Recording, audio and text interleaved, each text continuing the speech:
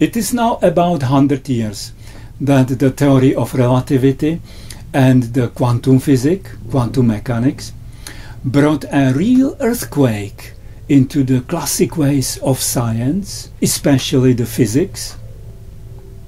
But the topic of near-death experiences, it can bring even a bigger earthquake, and not only to the neuroscience.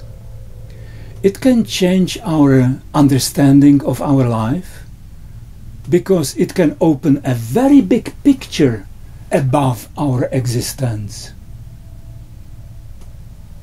In a way, it may perhaps become even a challenge for the modern time humanity to integrate the implication of this phenomena.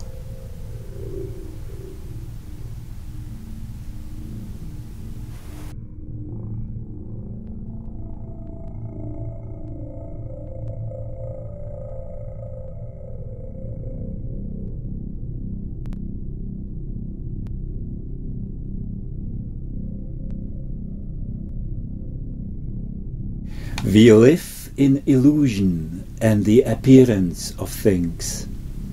There is a reality. You are that reality. When you understand this, you see that you are nothing.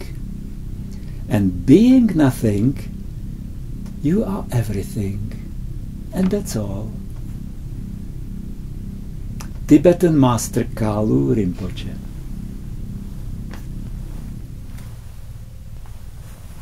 You see, so the near-death experiences are not real in the way they appear to the dying people.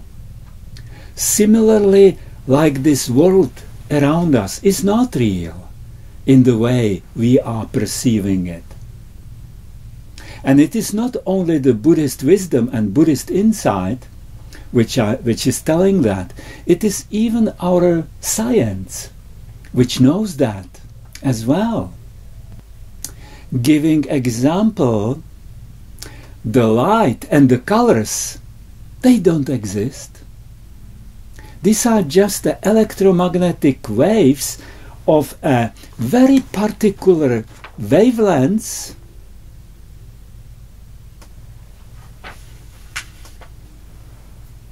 and the electromagnetic waves are colorless or even lightless. It is the interpretation of our eye and especially the brain which gives the appearance of light and colors and shapes and all that. But the Buddhist teachings are also very unequivocal about the other side of this truth, that in the different frequencies of existence, or if you like, in the different frequencies of appearances, the experience of happiness and sorrow is what it is. You know, your toothache, it's good to know it is just appearance. Does it help you?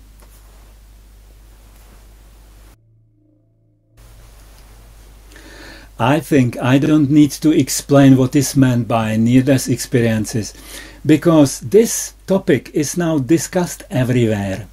You can find it even in the mainstream medias, you will find it in professional literature, in the magazines, even in daily newspapers. Usually there is an attempt to explain it away in some way. But also, to be honest, there is also increasing number of articles popping up representing rather the other side of the discussion. So, in this talk, I would explore the phenomenon of near-death experiences as objectively as I can, assuming a position from where I can cover or even explain all the confronting or conflicting argumentation of the different sides of the discussion. And let's be clear that these involved sides of discussion have sometimes a substantial argumentation for their for their position. Sometimes it is even enhanced by emotions, you know, because it is such a sensitive topic. The mainstream science, for example, will try to explain the whole near-death experiences purely materialistically as a result of the brain chemistry, all these neurotransmitters, endorphins, dopamine, serotonin, all that. And certainly they have quite a heavy weighting argumentation, for example, that you don't need to be dying to have this kind of experiences similar to near-death experiences. And it's true, another situation may lead to similar experiences. But actually in the science, the predominant explanation is in this dying brain surge, kind of a last goodbye of the dying brain, you know, putting out this final spectacular firework of brain chemistry. So that would be the position of mainstream science. But then we have another angle of argumentation, and this comes from the side of psychology, coming with the hypothesis that the near-death experience can be actually kind of recalling or reliving of the trauma of birth. You know, this tunnel and the white light and the spiritual unconditioned love, so many times reported in the near-death experiences, comparing it with the birth channel, the baby coming out to the daylight, being covered by the unconditioned love from the parents. So that would be the argumentation from the psychology side. And then we have, of course, the religious community, seeing in it rather the confirmation of the oldest religious idea, actually, that there is a continuation of existence after the body dies, this kind of afterlife, that only the soul is living the dying body and goes its way to the different destiny. Actually, Buddhism is not really working with the concept of soul, of eternal soul, but it has the idea of eternal rebirth, coming from a lifetime to the other one, and again in different spheres of existence. That's the Buddhist point of view. It is clear that in my explanations I will use predominantly the wisdom and insight coming from the Buddhist teachings, because it opens the biggest picture above all these phenomena of near-death experiences, of afterlife, even of this contemporary existence here and now, explaining so many things. So in this talk, wanting to take this superposition, trying to incorporate all this kind of argumentation into one clear explanation.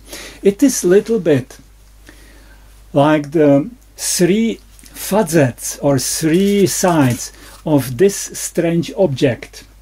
So the circle would represent, let's say, the psychology view. The square would represent the scientific way of explanation, and the cross would be the religious way of understanding. You know, like three facets of one object, and our task would be rather to see the whole object in one glance. Not that one of these is correct and the other false. That is not very helpful. The truth is mainly contained in this kind of explanation which covers all the existing ones. Actually, I've done it already. If you have seen the video UFO and Buddhism, in the second half beside many other things, I was also explaining this juxtaposition of Darwinism and creationism, with this superposition, finding a kind of a position from where these two are fully integrated, not that one is right and the other is completely false. Doesn't work so. The truth is more contained in this kind of embracing all what we know. It is something like searching for a common denominator. You may know it from mathematics. If you have, let's say, number 2, 3, 4, it is not 4 because the 3 is not properly contained in that. It is not the 6, 9, no, 12. You have to go up to the 12 because all these 3 are properly contained in that. So for task of this magnitude, I will start with explanation, with a fundamental explanation of the relationship between brain and mind. Because this is the foundation. We have to start with that. So I will explain it with the help of a computer, but I ask you, please be attentive to it, even if it may appear to you somehow primitive or boring or whatever. Stay attentive through this little exercise, because I will refer to it many times even later in this talk. So get it properly. Here it is. So as you can see, I have attached many of the peripheral devices to make the analogy to a living human being as complete as possible. The camera is really connected, and that's the symbol of a human seeing, and it works. Microphone is the hearing, symbol for the hearing ability. Speaker is clear, that's the speaking. The modem connected to internet is the symbol for our social contacts, socializing. Keyboard and the mouse is the symbol for our for the active part of our life, when we are doing things, executing things. The mouse symbol for decisions, deciding every day many things. The little light in the back is the symbol for conceptual thinking, sometimes on, sometimes off. And the hard disk, the external hard drive, in this case worldly data, the worldly information stored in a memory. And now we have the mind. The notebook is the symbol symbolizing the human mind, and the screen, the consciousness. The experience of our life is happening actually on the screen of consciousness, and we see already now experience running. So I think the representation of a living human being is as complete as possible. But now we have here two different switches. One button has the label OB, which means out of body experience, and the other one, the red one, has the label death of the body. So first, let us see what will happen when I press the OB button. Let's do it. Okay. The notebook is now undocked from the docking station. So the first thing you can see that the experience continues. If we look in detail to the docking station left behind, this is the representation of the human body with the sensory organs and the brain. And now you see that the mind actually is working even when it is undocked. Very important message from that. Now, we can see that the notebook has its own camera, has its own microphones and the speaker and the keyboard and the touchpad and the hard disk with its own memory. And only it is now wireless. It has also antenna, so still connections with other beings is possible. But the communication now is more or less telepathic. It doesn't use normally the slow human language. The contacts with another beings are now much directer, mind to mind. Now, this is the analogy for out-of-body experiences some people are reporting. But what I mean, out-of-body experience is really verified.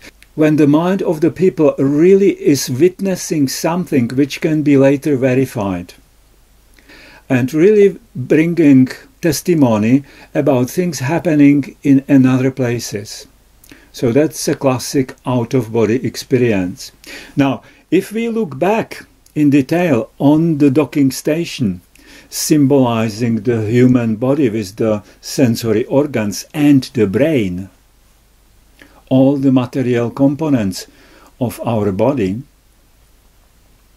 it's still alive. Some lights little are on, but it is in a vegetative state. It is like vegetable.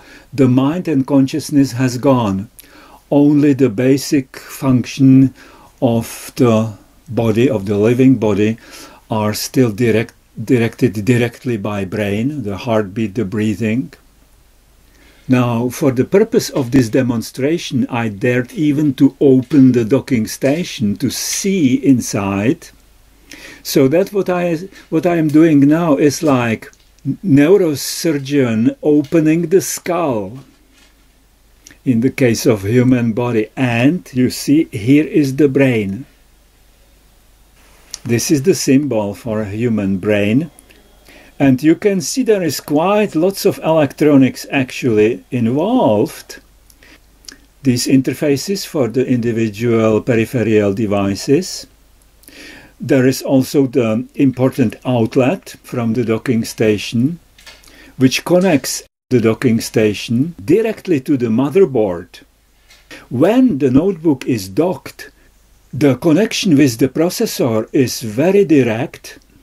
All these peripheral devices are actually giving input and data to the bus of the motherboard, which is quite direct to the processor itself. What I am actually showing with this analogy is this very close relationship between brain and mind. When it is docked, so it is very intimately connected with the processor, with the experience. But when it is undocked, it has its own life and goes its own way.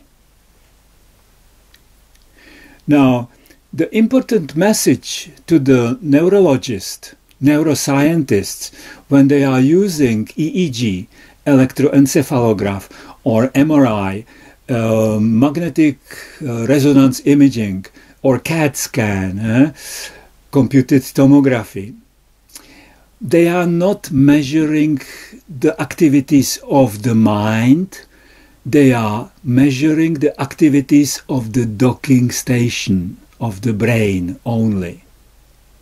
I think this is a very important message to the neurology and neuroscience. So let's put all back, and now let us see what will happen when I press the red button.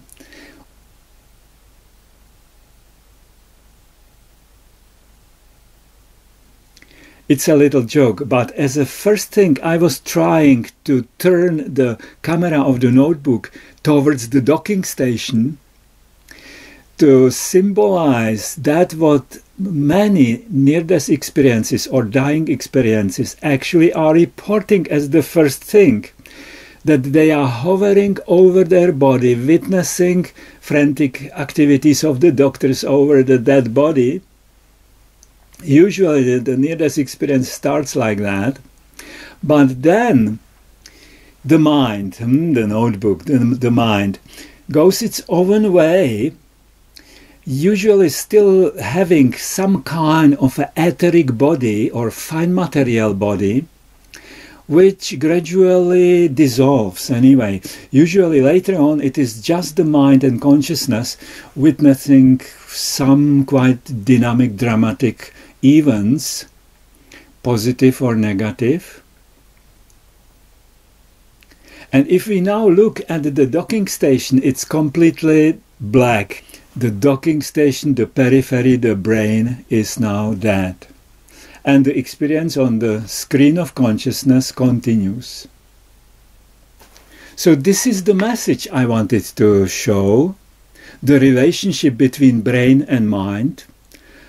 When it is docked, very, very intimate, very direct, but it can undock and it can go its own way. And here is the summary in a graphic form. If you look to the left side, when the notebook is not connected, so the docking station is good for absolutely nothing. Even if the periphery is switched on, everything in perfect condition, you cannot do anything with that. So similarly, the human body and the brain, even when the sensory organs are intact and in perfect condition, the body is alive, but the consciousness and the mind is not connected. It's absolutely good for nothing. It's like vegetable in the garden. Very different with the notebook. When the notebook is connected in the docking station, when it is docked, so it is receiving the data from the peripheral devices. But when it is disconnected, when it is undocked, it is still functioning very well. It has its own battery and hard drive and antenna and display.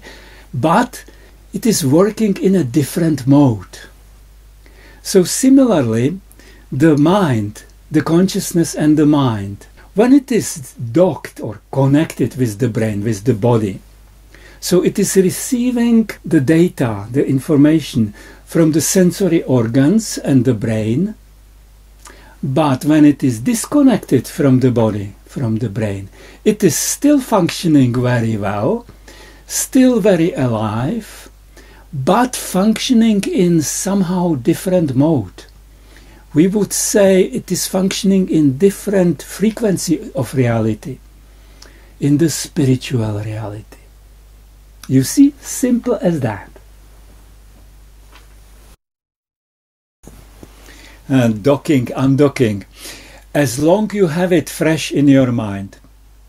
I wanted also to include here at least one authentic near-death experience report. In this particular case, I think it is actually dying experience, because Dr. Anthony Chicoria was hit by a lightning and he died there. Fortunately, he was resuscitated quite quickly. I borrowed this video from Spiritual Masters web, Supreme Masters web. Lots of information there, I can recommend. But it was too long, so I cut it together, taking just the relevant parts, putting it together. Enjoy it.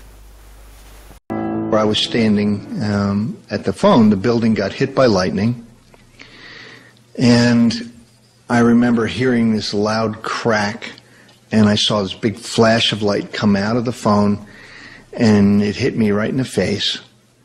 And I remember seeing every bit of that. And when it hit me in the face, it just sent me flying backwards like a rag doll. And suddenly, as I was going backwards, suddenly something changed and I was moving forwards. And I remember standing there thinking, this is really strange. I know that I got hit. I know that something bad happened and I went flying backwards, but now I'm not going backwards anymore. I'm just kind of standing here. And I remember looking down at my feet, and I looked at the wall, and the phone is dangling, and I still am mystified as to what had happened. But yet I had complete recall of every millisecond of that time. And right about that moment, my mother-in-law, who was at the top of the stairs, starts screaming, and she starts running right at me. And I felt like a deer in the headlights. I'm looking at her going, oh, what's going on? And she ran right by me. And I turned to see where she was. And I looked over on the ground, and I'm on the ground. And I thought, well, I mean, this is exactly what I thought. I said, I'm dead. And as I was standing there, I'm watching what's happening, and there was somebody waiting to use the phone, and it turns out it was a nurse in the middle of nowhere waiting to use the phone. And so she drops down to the ground to start doing CPR, and my mother-in-law was standing there, and all these other people were there by then. And I'm still standing here, and I'm looking at them. I hear everything they're saying, but they can't hear me, and they can't see me because I'm calling out to them. And at that point, it was interesting, because the first realization that I made was, gee, there's not been a break in conscious thought at all. So whoever I am is not in the body. It's whatever form I'm in, spiritual form, is who I am, because the consciousness is with me, all of my thoughts are with me, all of my memories are with me, and I thought, well, I guess there's no point in hanging around here. The second thing that was very interesting to me was that it was very dispassionate. There was no emotion associated with the fact that I was dead. It was very matter of fact, oh well, I am.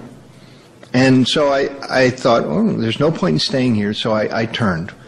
And I started to walk up the stairs, and I don't know where I was going, but that just seemed to be what I was going to do. And as I'm looking down at my legs, I see my legs dissolve. And so suddenly I'm not in a solid form anymore. I can see that I'm becoming a floating energy ball of some sort. I float up the stairs, I passed through the wall into the room where all the family is. And I saw my kids and the rest of my family and my wife, and they were all having fun and painting faces, and I thought, they'll be fine. And there was no emotion associated with the fact that I wasn't going to see them again. It was just very matter of fact, they'll be fine, and I'm going someplace else. And I floated out of the building, and when I got out of the building is when things really started to happen. As I got out of the building, all of a sudden I was wrapped in this bluish white light. At first I was like, okay, what is this? And I'm analyzing it as it's happening. And if you could imagine absolute, pure love and peace, that's what it felt like being in this light. And that's what this was like, but this was absolute love and peace. And it was like falling into a river of pure positive energy. I knew that where I was going felt pretty good, because I could sense that I was being taken someplace. And I saw the really high points and low points in my life just kind of quickly go by. You know, it's my kids, and, you know, I did this or I did that, but I was really happy about it. And then right about the time that I was so happy that I was going, all of a sudden, bam, I was back in my body. I was angry. I remember it hurt. I mean, I went from absolute bliss to feeling, like somebody had gotten punched in the mouth, and I had a burn on my face, and I had a burn on my foot, and there's this poor woman who's doing CPR, and I just wanted to tell her to stop, but I'm still unconscious. I'm I'm stuck back in this body. It's unconscious, but, my consciousness is still very aware of what's going on. And it seemed like several minutes after that she stopped, and I managed to be able to open my eyes, and everything was very fuzzy, and I sat up, and I just wanted to say that I was okay, and I wanted to thank her. Yes. What is me? I think me is the spirit. And the spirit lives on, and that we have a memory of all the times we've come into this earth plane, and we cycle through, and we keep going through this process until we've earned a good enough grade that we don't have to keep coming here.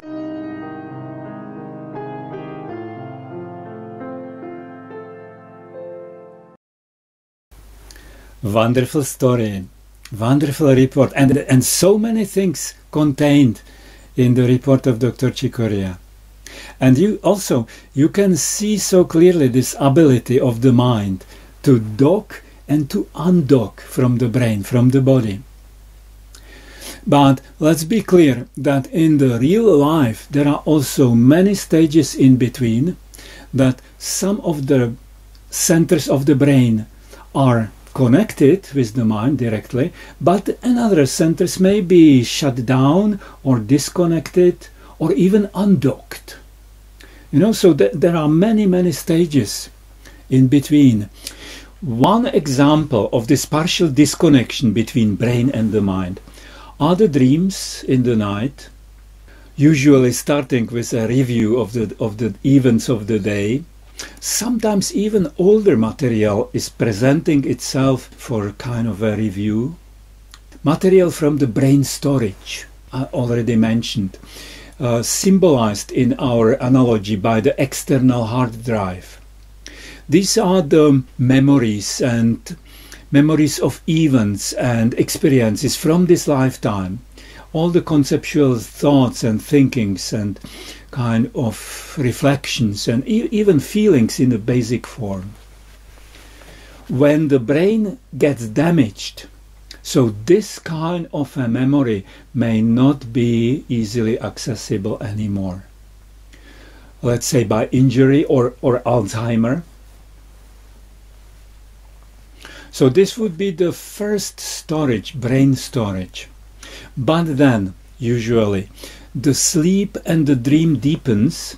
Some of the rational controlling functions of the brain may be reduced or even suspended completely, so that the material, unresolved material from the second storage may get free access into the mind. In Buddhist teaching, this is called karma.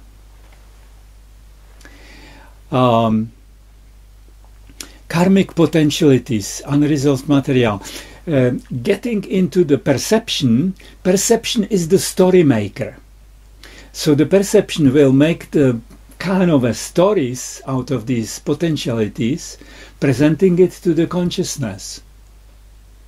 And we get nice dreams, bad dreams, confused dreams, even nightmares.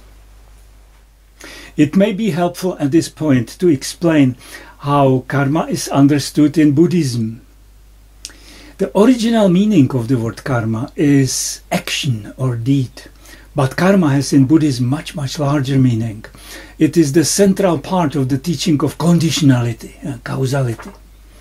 It has a central position in the teachings of ethics. It is a decisive factor in the process of rebirth. But For the purpose of this presentation, I prefer to present karma in almost a scientific way. The easiest way to understand it, imagine it as a kind of debt. When we act against the nature of things, we create a particular potential of imbalance or disturbance. Karma is the thirsty line, the thirsty track remaining behind our imperfect living. The unfinished business, kind of positive or negative disbalance, disturbance of equilibrium. This debt goes with us in a latent form, waiting for the opportunity to return or discharge its potential back into life, to reinstall the equilibrium.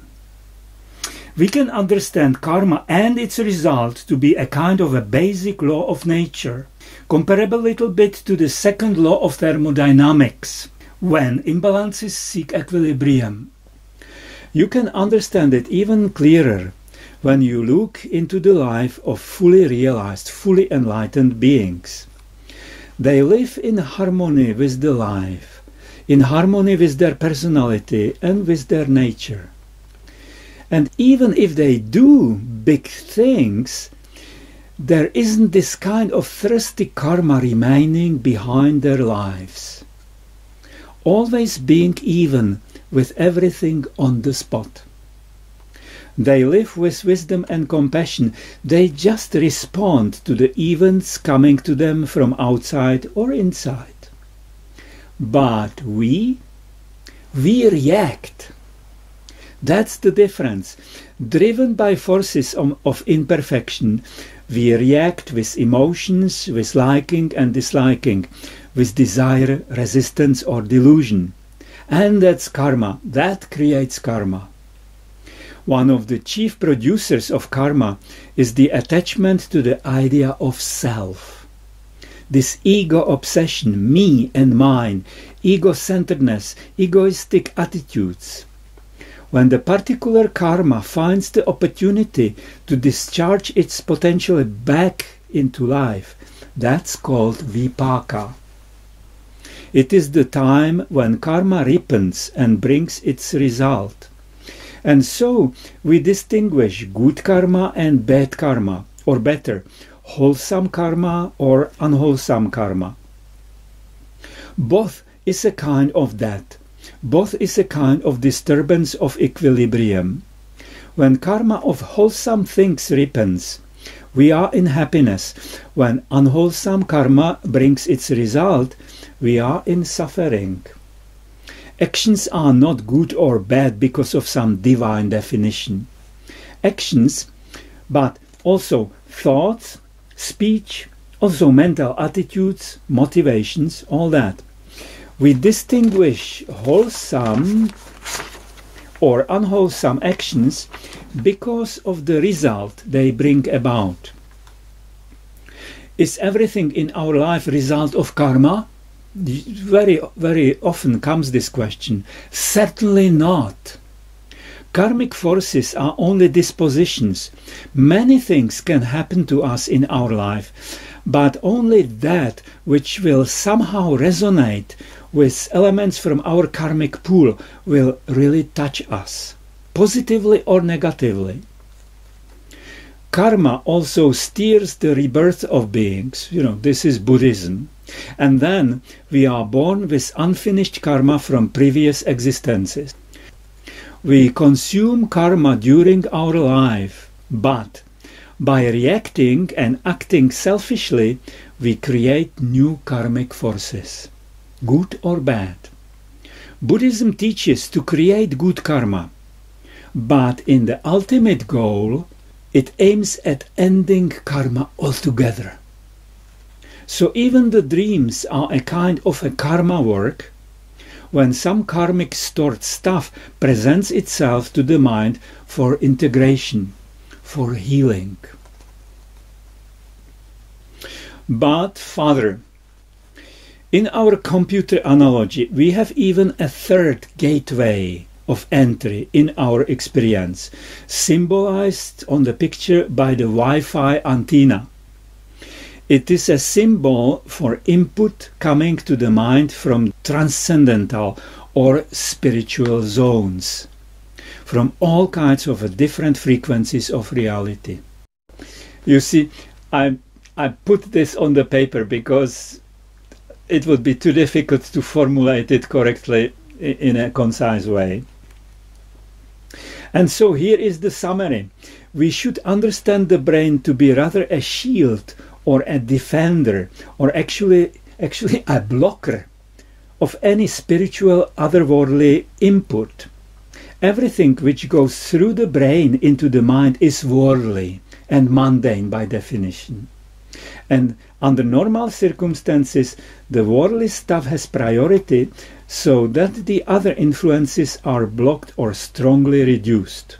And of course, when the body dies, that's exactly is. The rational filter has gone, all these rational limitation or steerings have gone, and now the mind is fully opened for the active karma and for the influences from the spiritual realities, different zones.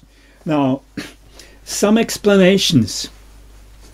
The mainstream science heaviest argument for the brain creates mind theory, which is actually an assumption, is the evident fact and truth that with the help of chemical substances it is possible to influence, even change, the experience of the mind. Psychoactive drugs used in therapy and psychiatry can change the quality of life. Psychedelic chemical substances quite evidently can trigger enormous, dramatic, even spiritual experiences. Isn't it a rock-solid proof that the experience, even transcendental experience, is created by material brain? Rhetoric question. Now comes the rhetoric answer. It is not. We can compare the function of psychoactive drugs with influencing the electronics of the docking station.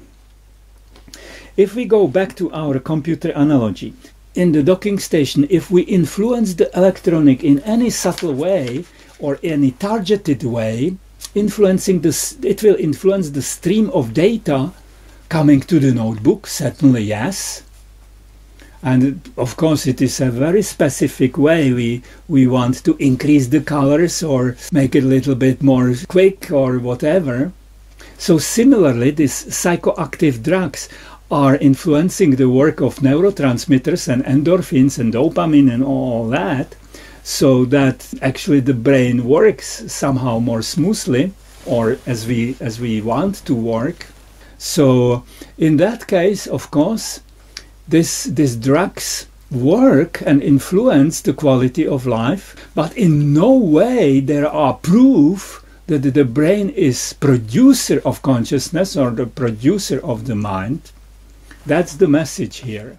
Now, there are some scientific experiments when electromagnetic impulses were sent to the lobe of volunteers using the spiritual helmet, or they call it the God helmet.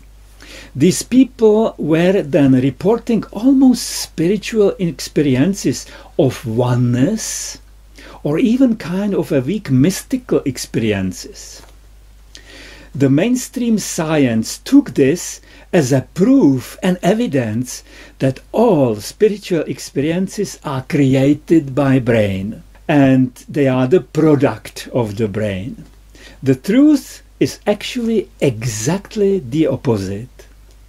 Sending electric or electromagnetic waves to some brain centers will certainly disturb, jam or hamper the normal brain, very subtle neuronal functions.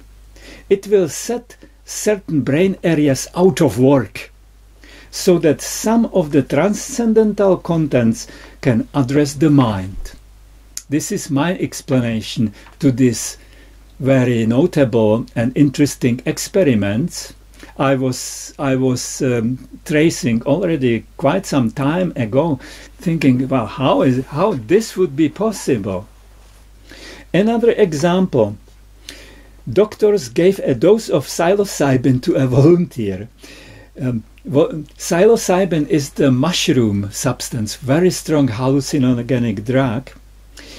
And they then put that person into MRI scan, expecting spectacular firework in the brain neuronal activity. But actually the opposite was the result. Especially the psychedelic drugs are rather blocking or disturbing or switching off some of the normal regular functions of the brain, these protective functions of the brain, so that the transcendental contents may resonate, come into the mind. It was done by Professor David Nutt and his groups.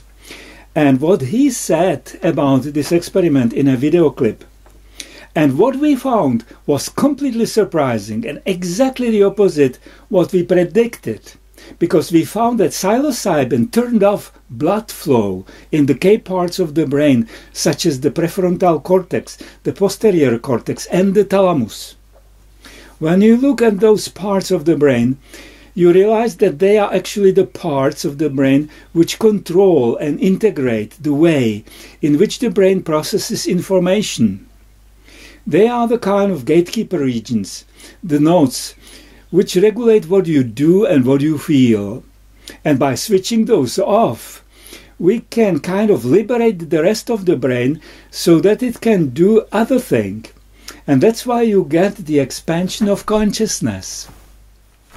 The mind is not created by brain, and these are all indication for that. But what I would consider as a real proof is one case from the collection of Ian Stevenson. It was not collected by him. It happened in Bangalore in India. And it was collected by Dr. Satwan Pariskha, Associated Clinical Professor of National Institute of Mental Health, in May 1985. Again, to make the story short, Sumitra was a barefoot married village woman and she died of a seizure. They declared her dead. But after some time she woke up as a completely different woman, as a Shiva, a daughter of a schoolmaster, of a school teacher from another village, which died violently some years before. Now, suddenly she did not recognize anybody from her previous family. She felt very strange to meet her husband, so to say. She started to address him in a very special way. Now, she was quite an intelligent woman with a completely different personality. She could read and write. When the schoolmaster from the other village heard about that, he came to see her. She immediately recognized him. She could actually recognize even the mother. They made a kind of a test visiting the family of the school teacher. There were quite a number of women all over, and they hid the mother into her special room. And Shiva was immediately clear that mother is not here. She would go to the room of the mother. She knew where it was. She could remember 16 accounts of Shiva's life not mentioned in any press reports. She identified 22 relatives of Shiva from photograph, some of them naming directly by name. So I think even that walking among us almost without a brain. It is called hydrocephalus. It is this article I came across. On the right side, this is the brain of a normal average person. On the left side, this is the hydrocephalus, when there is a huge cavity filled with cerebrospinal fluid and a little bit of the brain tissue at the edges of the skull. And this is a person who has a job as a civil servant, father of 2 children. Actually, they found it by chance that he has this huge cavity in the head. And his IQ is under the average, that's true. 75, that's not very good. So the average would be 100 or 105, 110. And he has 75. But in a certain framework, he can lead a normal life. You know, and how to explain? So this is my recommendation also for the neuroscience. To have its skeptics, but to also have open windows for a completely new way of understanding, especially if it promises to explain so many new things, considering the complexity of the mind as well. I came across another article which was actually exploring the complexity of the body, of the human body. I could not believe it, so I started to calculate it myself. And in fact, I came to the double of that incredible message. So this article was describing the human body consisting of 37 trillions of cells. The number the assessment is now higher. I remember some 20 years ago it was something like 10 trillions. Now it is more, it is 37 trillions of cells. Each cell has a nucleus with chromosomes. Human cell has 23 chromosomes, or chromosome double or chromosome pairs. And the chromosome, actually, it's a DNA molecule coiled very tightly together. The 23 chromosomes are not the same. They are different in size, but the average size of DNA, if you straighten up the molecule, so the average size is 5 centimeters. If you would straighten the DNA of one human cell and connect it together, 230 centimeters, over 2 meters, which is a lot, because it is just a molecule. This double helix DNA is a molecule 3 nanometers thin, which means 20,000 times thinner than the human hair. This article was just playing with the idea that we would take the DNA of one human body, straighten it up and connect it. How long will it be, this fiber?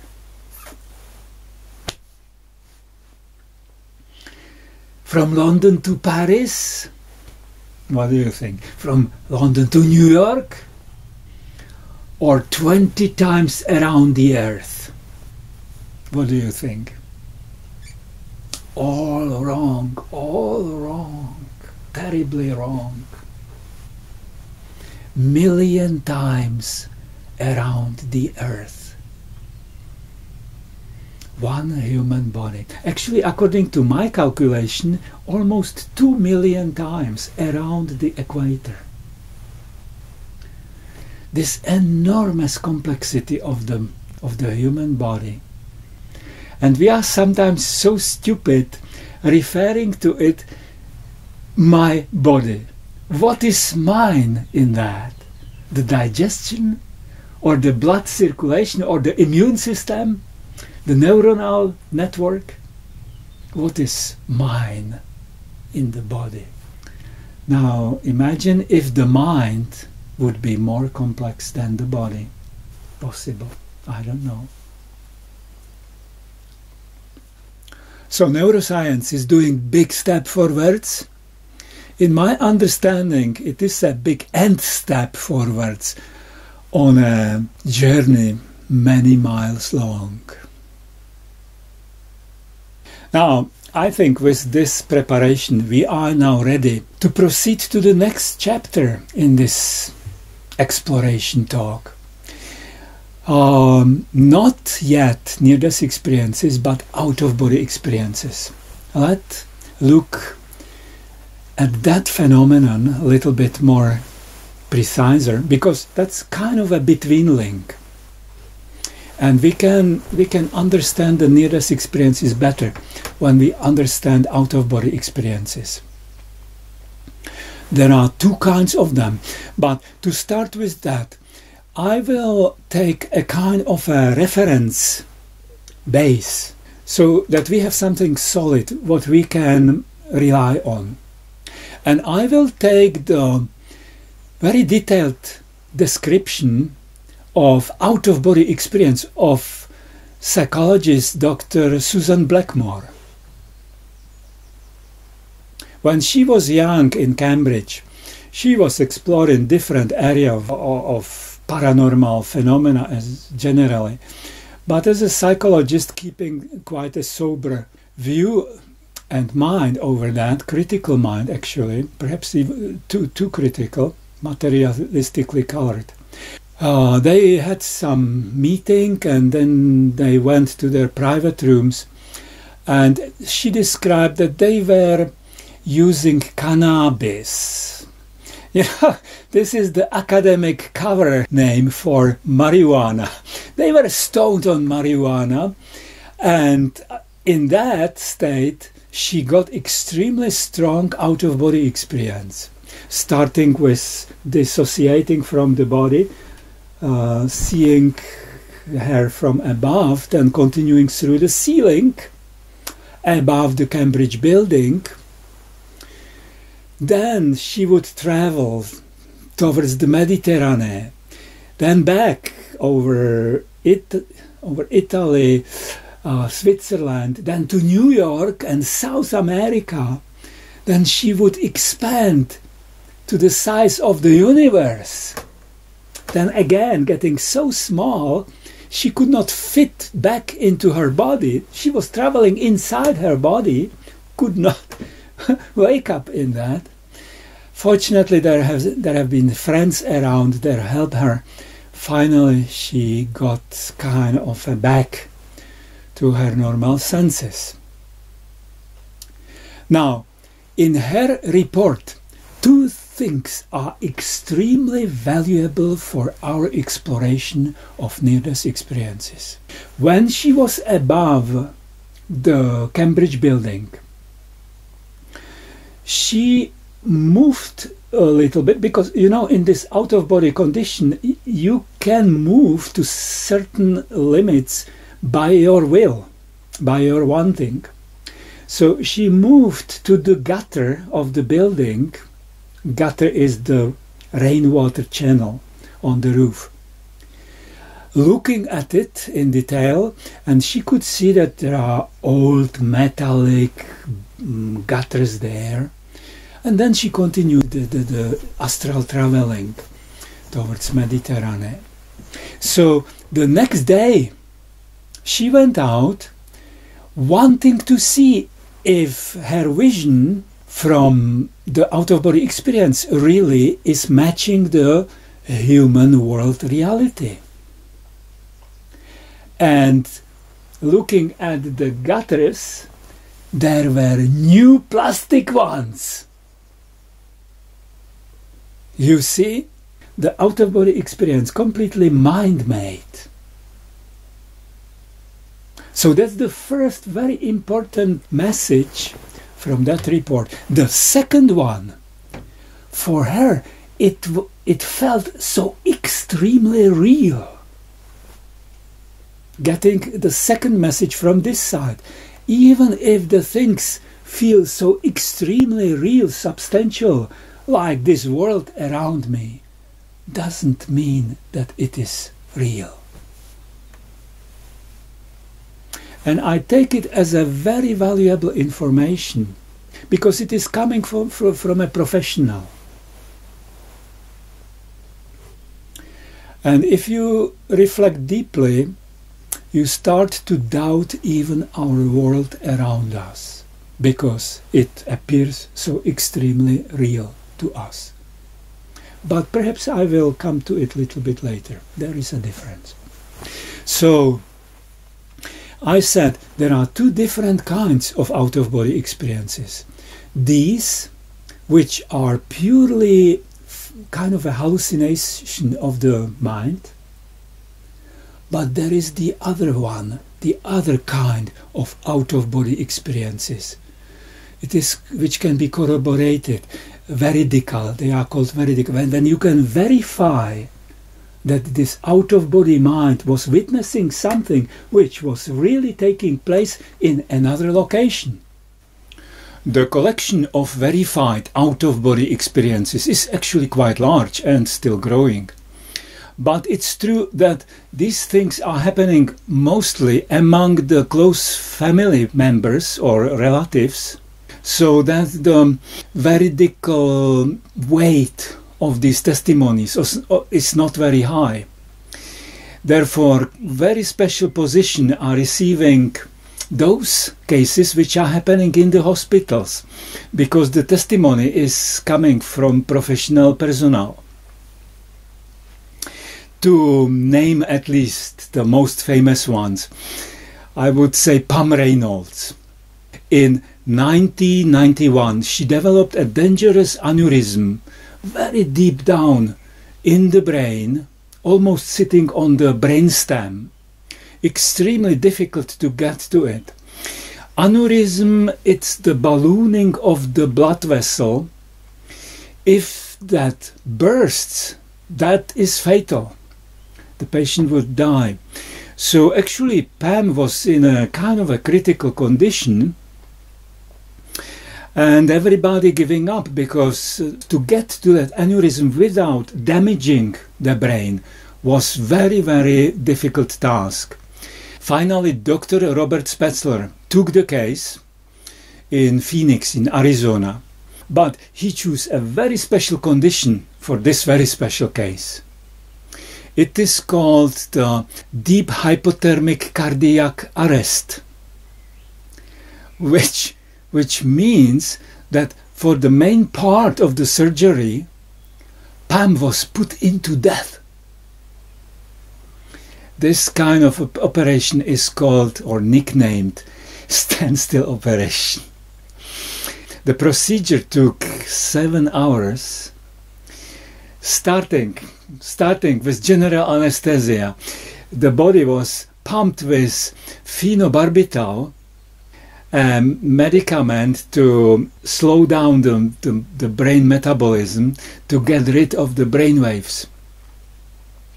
Then started the external cooling of the body to have more time for the main surgery. Also, the eyes were closed and taped shut to avoid the drying out of the eyes. Special beeping modules inserted into the ears of the body to have the possibility to monitor the response of the brain and brainstem. It was completely flat. In this condition, the body of Pam was wheeled into the operations theater. Now, the second round of the preparation started. Dr. Spetzler started to unpack the bone saw to open the skull. And the cardiologist, the female cardiologist, started to connect the heart-lung machine to cool the blood, to cool the body even internally. And at this time, Pam mind come out of the body, undocked from the brain, and typically observing these happenings in the operation theater from above, seeing her body. Actually, her face was also covered with the drape. Only the crown of the head was exposed for the surgery. And this is the condition from which her out-of-body experience comes. Instrumented completely, all the vital functions of the body was monitored, closely observed, and she is bringing testimony how the bone saw looks like. That what Dr. Spetzler was holding in his hand, this very unexpected tool, bone saw, we would imagine something like that. Not at all. It's a kind of a pneumatic drill, actually, with interchangeable blades. And Pam is comparing the instrument to the handle of her electric toothbrush. She is correctly describing also the case in which the interchangeable blades are disposed.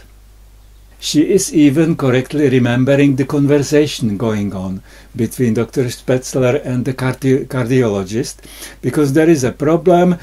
The blood vessel in the groin are too small to connect the heart-lung machine, so doctor is instructing to try the other side. The out-of-body experience of Pam is happening in this very closely observed circumstances of the hospital, of the operation theater. Later on, the operation continues. The body temperature is brought down to 15 degrees centigrade. Of course, the heart stops by itself. The blood is drained from the brain so that Dr. Spetzler can use his surgical microscope to perform the operation. And at this time, Pam goes seamlessly into her very elaborate near-death experience. And coming back, after warming of the body, coming back to tell us the story. There was a very good BBC documentary about this case. It is still available somewhere in the internet. And in that documentary, Pam is giving her commentary. I was looking down at the body. I knew was my body, but I didn't care. My vantage point was sort of sitting on doctor's shoulder. I remember the instrument in his hand. It looked like a handle of my electric toothbrush. And Dr. Spetzler, later in the interview, he was reflecting the case. I don't have an explanation for it. I don't know how it's possible for it to happen, considering the physiological state she's in. At the same time, I have seen so many things that I can't explain, that I don't want to be so arrogant as to be able to say that there is no way can happen. This is a wonderful comment of a high-level specialist to express this kind of a humbleness towards the mystery of life. Very beautiful. So that was the Pam Reynolds case. The other case is also very special. Vicky Umipek Noratuk, a woman born blind. She got married but was involved in a very bad car crash. In that dying condition, brought to the emergency unit of a hospital, and classically hovering above the table, seeing the body on the table. The special feature of this particular case is that first time in her life she could see when she was dead. Observing these frantic activities of the doctors trying to do the resuscitation, first she did not know it is her body, but as you can move in this condition according to your will to some extent, she moved to the hand hanging from the table. She recognized her wedding ring, therefore she understood it must be her body on the table. But again, she did not stay very long and continued into a very spiritual kind of a heavenly near-death experience, which she in this BBC video commented like this. It is still very emotional thing when I talk about this, because there was a point in which I could bring forth any knowledge I wanted to have. And it was like this place where all the knowledge was. And then I was sent back. And then I went back into my body. And it was excruciatingly painful and very heavy. And I remember feeling very sick. Just few words from Vicky, and we can feel the genuineness, the authenticity of her deep spiritual experience. This is the reason why sometimes I put the near-death experience of such a intensity parallel or in juxtaposition with a real enlightenment of considerable intensity. They are different, it is not possible to compare it, but the effect on the life is similar. The life is changed.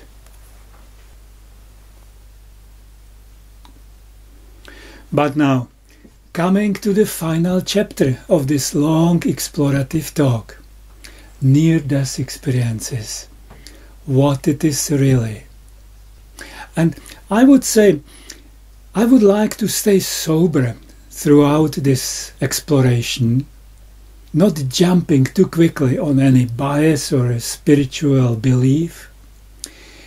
Rather, at first to collect all the information available and all the facts and trying to put it together so that hopefully at the end it starts to make a clear picture. To start with, everybody is complaining about the fuzziness of the term itself, near-death experiences. I would recommend 3 different distinct categories: dying experience, near-death experience, similar to near-death experience. And dying experience, really reserving it only for the cases when there was an evident cardiac arrest, there was no heartbeat, there was no blood circulation, and the report veridically, verifiably comes from the time when there was clinical death. So that would be the dying experience. Important information from neuroscience. Brain cannot function without fresh blood. 30 seconds after cardiac arrest, there aren't any measurable activities neither in the brain nor in the brainstem. Real near-death experiences are extremely intensive, clear experiences. They are not happening in the dying brain. They even cannot happen in brain without fresh blood. They are happening in the undocked mind. One example for that, I would take the case of Stefan von Jankovitz in Switzerland, 1964, a long time ago, a horrible car crash. In high speed, he flew through the windshield with his head. Everything broken, blood everywhere. When the doctor finally arrived, the heart already stopped beating. So the doctor was trying resuscitation, put some injection into his arm, not helping. So when he wanted to make the heart massage, he found out that the rib cage is broken, so he could not do that. He declared him dead. But also at that time arrived a second doctor. Perhaps he was living in the vicinity, perhaps he was one of the passengers. There was a row of cars already and bystanders everywhere. So he came rushing and talking shortly with the first doctor. He checked the Stefan, declared also clinically dead. So they were standing there discussing a little bit the case. And then the second doctor came to the idea that he has the adrenaline injection in his emergency case. So why not to try? So he administered an injection of adrenaline directly into the heart of the body. And the wonder happened that after a while the heart started to function, making pressure. So rapid transportation to the intensive unit of the first hospital. Now, probably this story is not quite unusual. What is unusual on this particular story, that Stefan was witnessing all that, hovering 3 meters over the scene, in this kind of out-of-body condition. Sometimes it is called the 5th dimension. Sometimes people are reporting seeing everything from all sides at the same time. But actually what Stefan was reporting, that he could actually sense or feel thoughts of the bystanders as well. Not only what was spoken there, that he was hearing that, but even the thinking process of the bystanders. And he noticed one religious lady was praying actually, may all the sins of this dying person be forgiven, may he come to heaven. And Stefan was impressed by this wonderful act of compassion. And also he noticed the mental attitude of another guy, that he was rather critical and angry and sending negative thoughts towards that what he was witnessing. So that's the special case, that 2 doctors declared clinical death, and the report actually of Stefan comes from that time. It is not only veridical out-of-body experience, it's a dying experience. Some days later, the 2nd doctor came to visit Stefan in the hospital. Stefan greeted him with a frown. What have you done to me? To call me back into this soaring body. And actually, Stefan wrote in his book that the dying was the best experience of his life. So, very specific case, very special. Now, getting into the serious reflections about near-death experiences. And again, I would like to take a kind of a solid foundation what we can rely on, or take quite some reference from that. And this time I would take the Tibetan Book of Death and Dying, Bardo Todo. Many things coming from that. It's an old literature. I read it some 35 years ago, but I think the major points I will remember correctly. First of all, Bardo means transition, the state of transition. So when the body dies, there is some time of a transition. And the book is speaking about 3 stages within that. Bardo of dying, Bardo of dharmata, and Bardo of rebirth.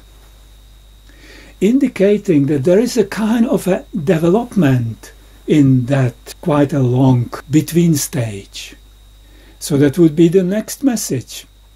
And if you remember the Bardo Todo, actually from the beautiful white light of death, which the near-death experiencer are describing with undescribable beauty and nobility and sublimity, wisdom, unconditional love, all these superlatives. But then the Bardo Todo describes these stages. It goes down. In the Dharmata, the first encounter is with the beautiful deities, but then the wrathful, the fearful deities. And only then comes the Bardo of rebirth. The Buddhist teachings are quite clear that the rebirth as in the same level, like again as a human, is extremely rare. It's true that Bardo Todo declares there is a possibility to exit into next rebirth in any of these stages. And I think from the white light even to exit to the nirvana. Or some Tibetan teachings even take the white light to be nirvana or rikpa. Not really in Theravada. Nirvana is not light, certainly not. But certainly a very high spiritual state, clearly. So there is a development going down. Message to all those near-death experiencer who want to die as soon as possible again to experience this beauty. Be careful, because near-death experience is just the beginning of the between state, and who knows how it goes after. Take the case of Howard Storm, with his stomach ruptured, and he was dying of pain actually. Late night in the hospital, no surgeon. So getting out of his body, he was taken by beings into the long corridor, getting dark, getting darker, and hell, really. Experience hell. So, The next message from Bardo Todol, appearing repeatedly in the text. It is just projection. It is just projection of your karma. So don't take it lightly, because it's serious, evidently. But it is just projection. Very important message, because that's also my understanding, that near-death experiences are projection of karma. Perhaps the last things which I would take from the Tibetans, explaining that after the body dies, there is a kind of an unconscious break. And they say average is 2-3 days, when the mind wakes up into this new condition in the Bardo state, and everything is enhanced. The bliss is much stronger than anything on the earth. The horror is stronger than anything on the earth. The colors, the feelings, everything's more direct. So there is a gap, and this would explain why majority of people, even with the cardiac arrest, doesn't remember anything. Because they were still in the gap. They came back before the mind would wake up into the in-between state. It's true that occasionally we are having also a report of an almost seamless exit from the body, real undocking into the out-of-body experience. Dr. Chicoria is one case. Mickey Robinson, another case.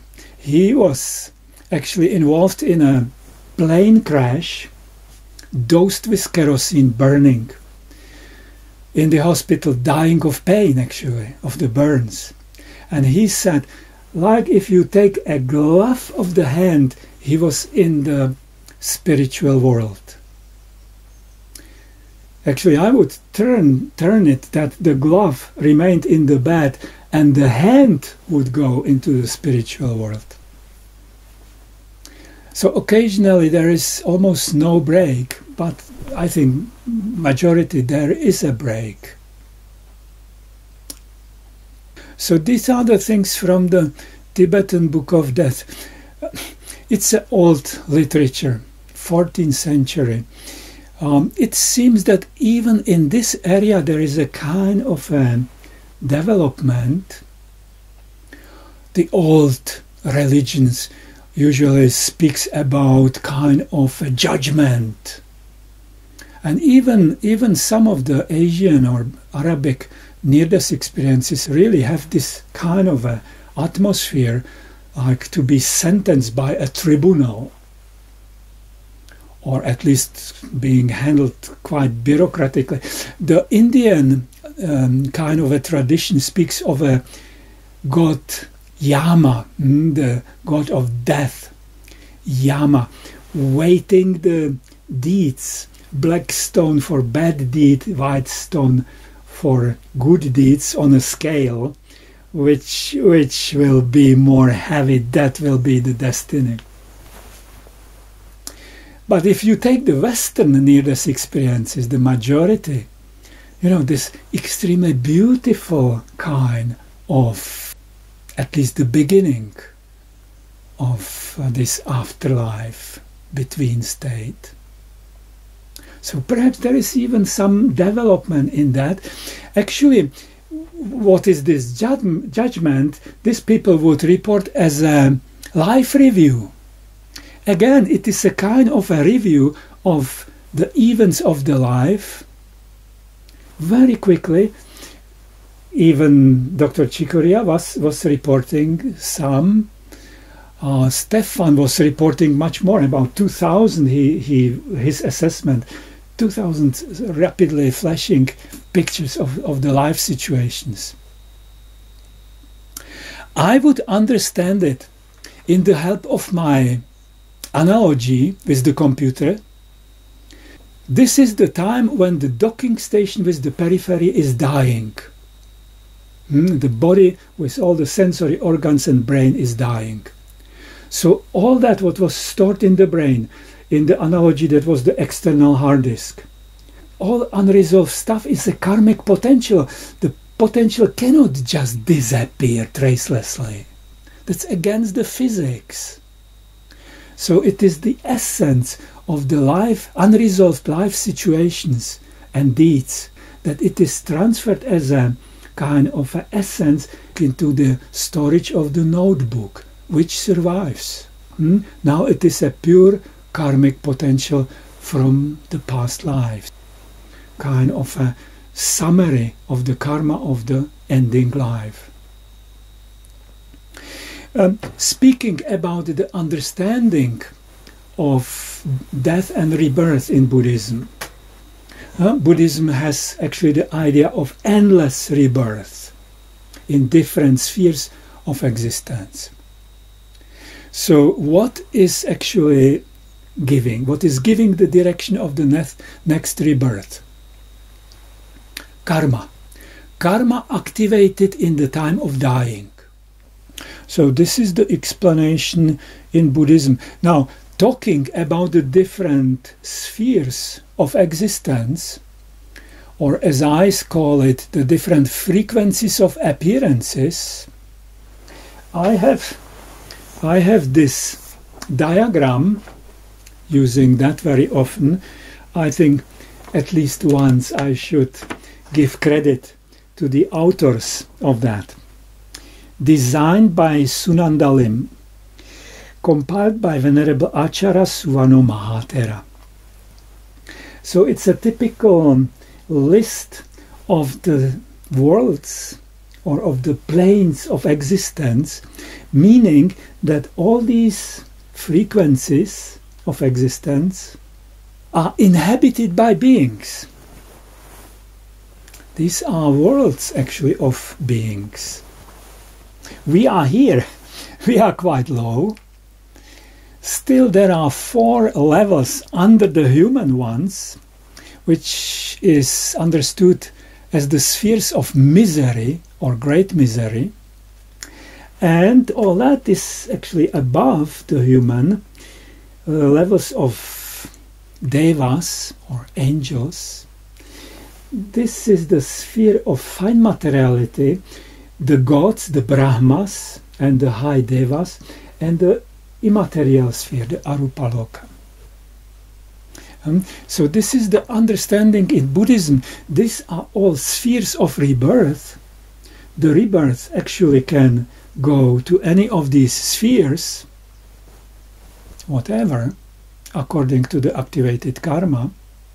And here in this diagram, the spheres are actually painted one over the other. In my understanding, I would put quite some space in between for a quite good reason.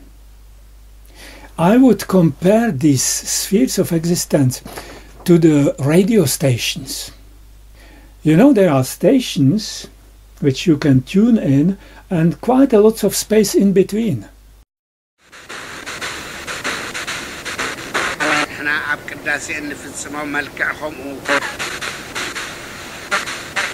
Vietato ai minori di 18 anni. Probabilità di vincita sul sito. Protagonista della nostra rubrica parliamo dell'AIL. What is the characteristic of the radio station? all those who are tuned to the same frequency are actually receiving the same kind of broadcasting. The same, like all humans are interpreting the world in a similar way. This is the table, this is the tree, everybody agrees this is a house, this is a lake, that's the sky, this is red, this is brown.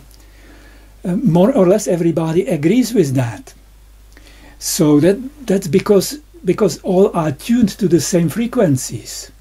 So this would be like this radio station shared by many.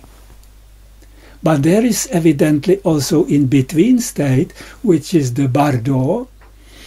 If you study the different kinds of near-death experiences, quite possibly the difficult hellish reports may reveal the nature of near-death experiences more clearly than the exalted ones.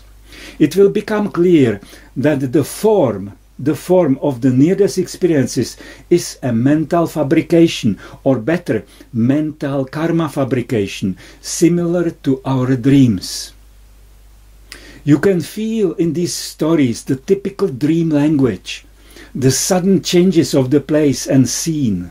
Without any logic, the emotional charge in these stories, or another element of the dream language, substituting one thing by other thing, etc. But here we are coming to the central paradox of the near-death experience phenomena. From the worldly perspective, near-death experience belong to the category of dreams or mental projections. But as to their content, intensity and significance, they can be the most important, decisive and pivotal events in the existence of an individual.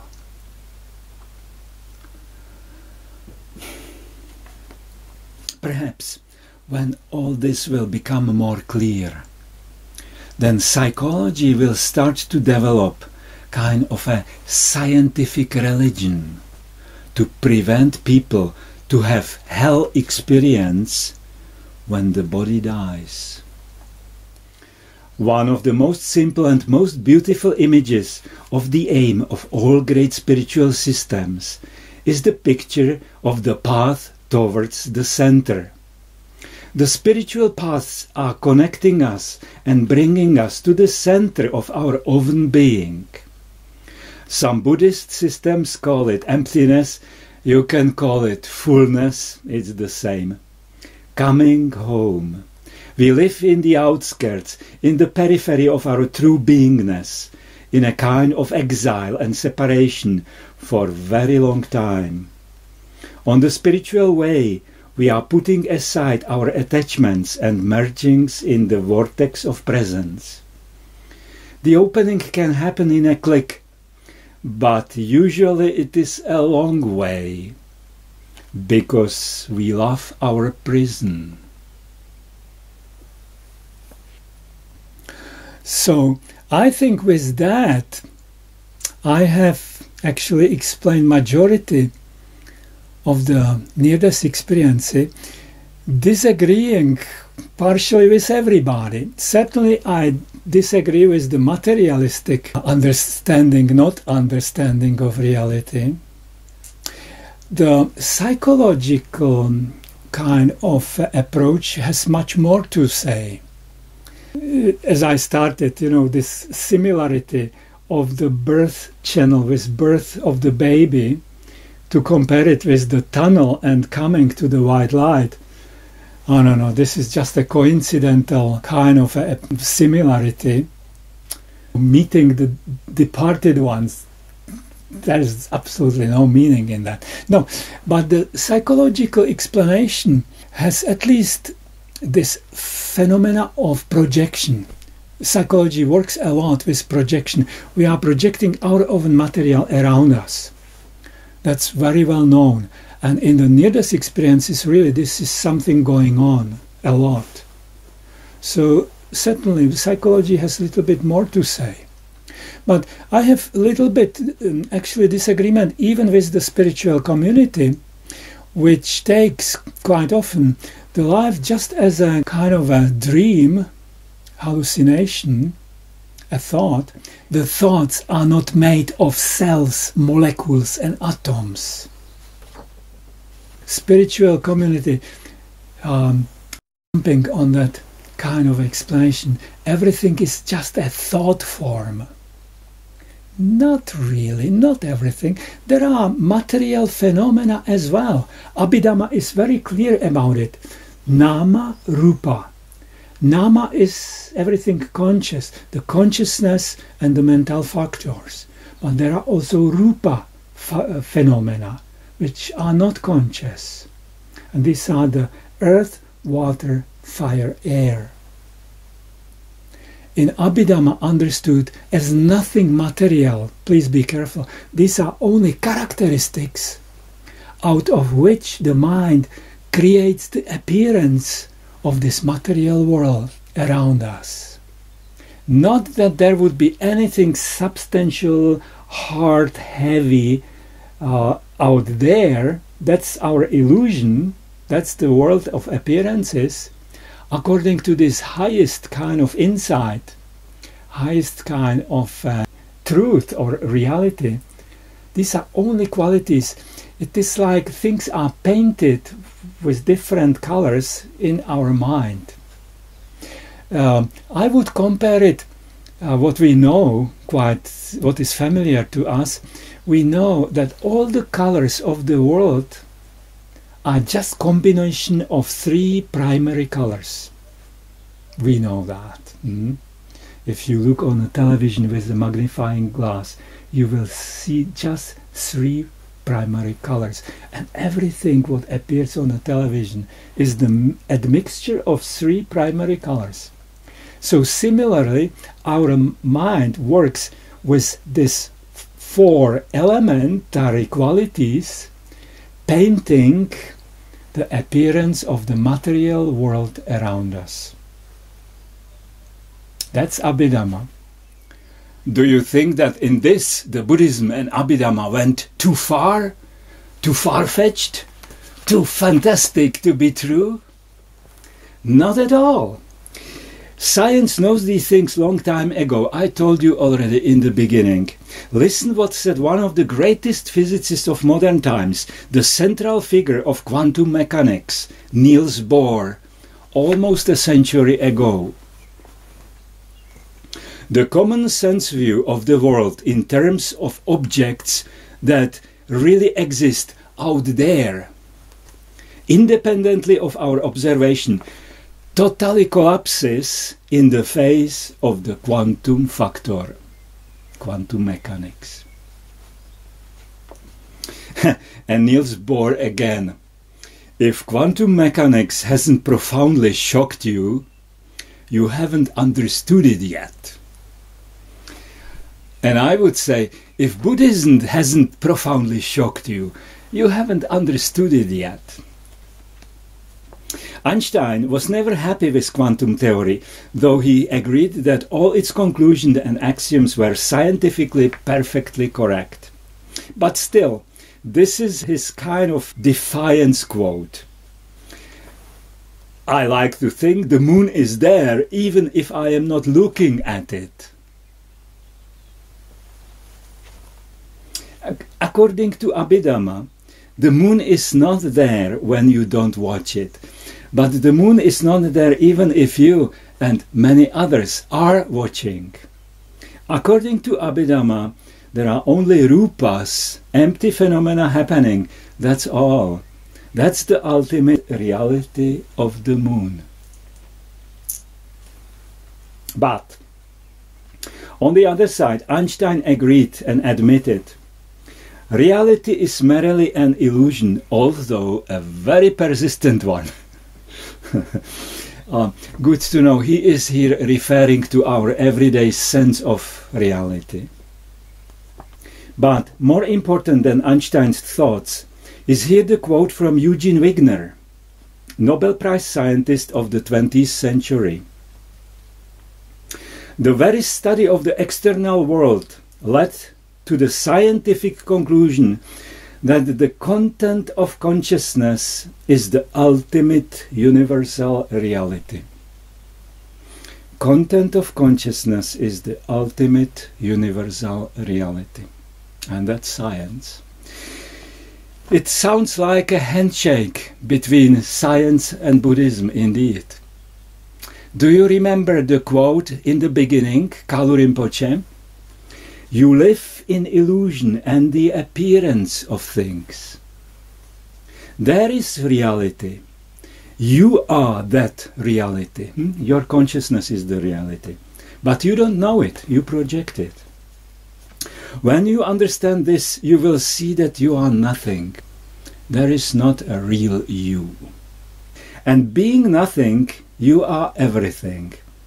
Everything you can conceive is just the content of your consciousness.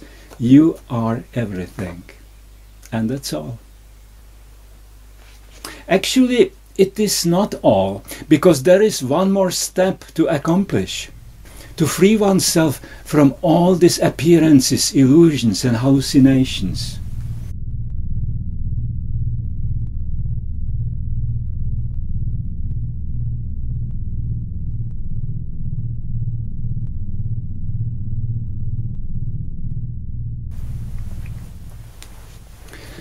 And now we are coming to the end of this long talk. Do the pieces of the puzzle come together? Are they starting to give a clearer picture now? Can we perhaps even answer this strange, creepy question? Is the heaven and hell real?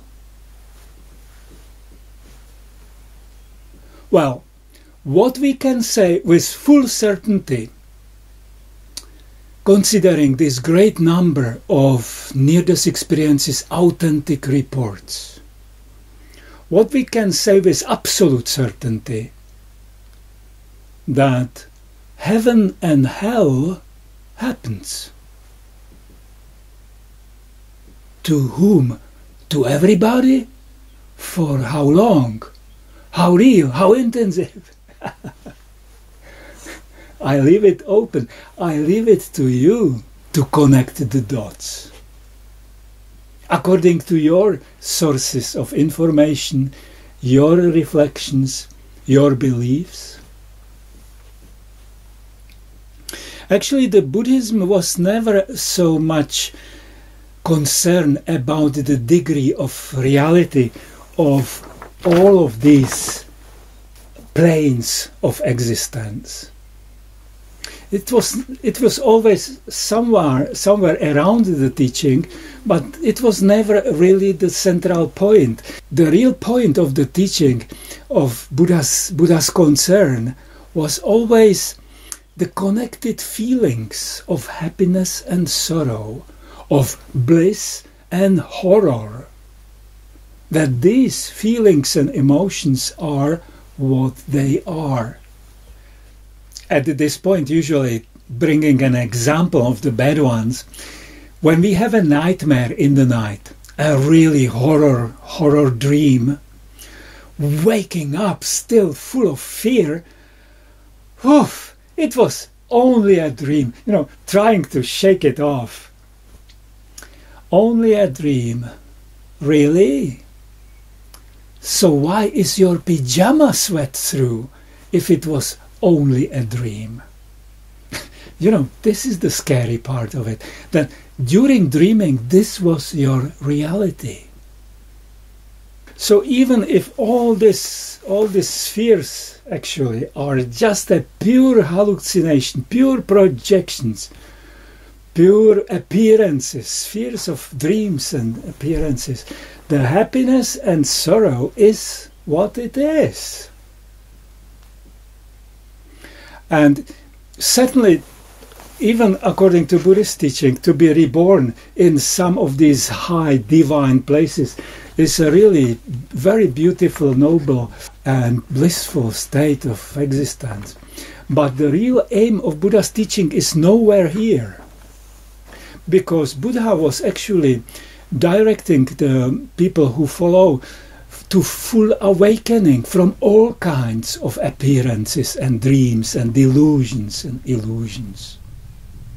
to mature the existence to the level of nibbanic peace, nirvana, the blissful, very, very sublime state of peace and freedom, liberation, so that we don't need to come again.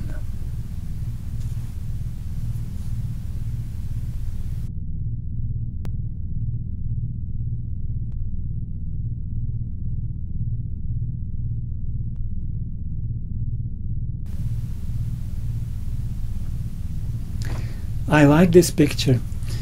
It is a little bit like a symbolic portrait of samsara, the ever-turning, self-sustaining perpetuum mobile of all living and dying beings in the whole omniverse. Is it beautiful? Is it horrifying? Unfortunately, it is both.